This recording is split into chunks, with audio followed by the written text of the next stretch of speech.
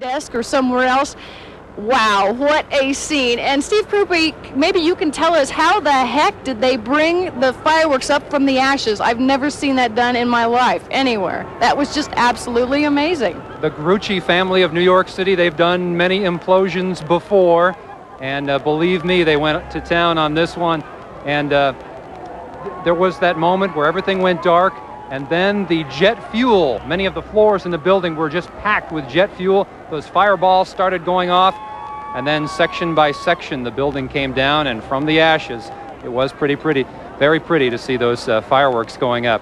High above us right now is Mark Martinez. He's in live Chopper 13. Mark, quite a view from up there. Oh, what a view. And talk about a weird experience having fireworks explode at about your eye level. That was amazing. We'll take a look down at the ground right now. You see that dust cloud is starting to fade away pretty quickly. It's moving to the southeast, as Kim Sherwood told us. But, Steve, it looks like you didn't come out of that unscathed. Unlike the people who were down there blocked off in front of the Luxor, it looks like they came out of it pretty well. They didn't get too much of that dust cloud as we thought they would, but what an implosion this was. It surely is going to go down in the record books as one of the most amazing implosions ever, and that fireworks show was just phenomenal. So what a view that was. As you see here, that dust cloud on the ground still hanging around there, as you can see by the lights. You can see the haze down there. It's a bit hard for us to tell up here. We have so many clouds up here from the fireworks that are sort of hanging around. But this is the first time we've actually seen some of the clouds up here, unlike the other implosions. So as you say, one of the biggest dust clouds, Steve. A very impressive show. All right, that's the view from live Chopper 13. The crowd is still milling around. They've opened up the street, and folks are walking out here behind me. Maybe you can take a look down onto the street level. It's still a very thick cloud of dust out there, but folks going out and scraping up the last few remnants of the Hacienda. Of course, we had cameras all over the place. This was one of our views. 1,100 pounds of dynamite, untold gallons of jet fuel creating the fire, the walls of fire that erupted from the building. And the noise was deafening. Before, we've felt the dynamite go off. You can feel it in your gut, but this one, the charges just kept going off.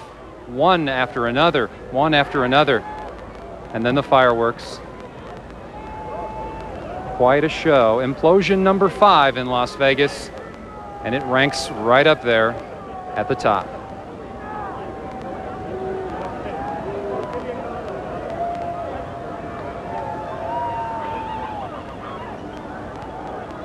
Of course, we had cameras just about everywhere around this implosion, including this one called Blast Cam. Our camera actually on the property, and the intense fireballs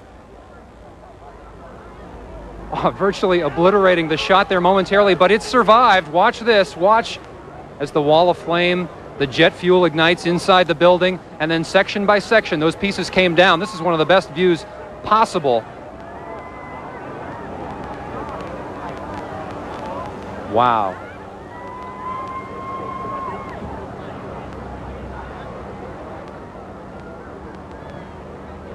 Okay. And this was the view from the top of the Tropicana. You could see the end of the fireworks there, and then the building went completely dark. We could hardly find the building with our camera. And then, that's when the charges went off. Section by section,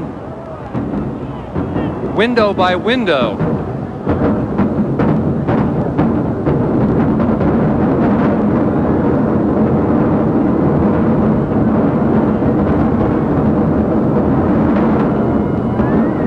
And then the whole building seemed to be engulfed by those flames.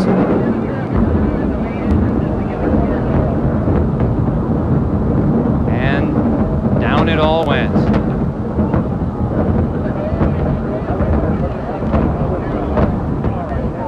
And then this, our exclusive camera mounted on the second floor. This we called our collapse cam.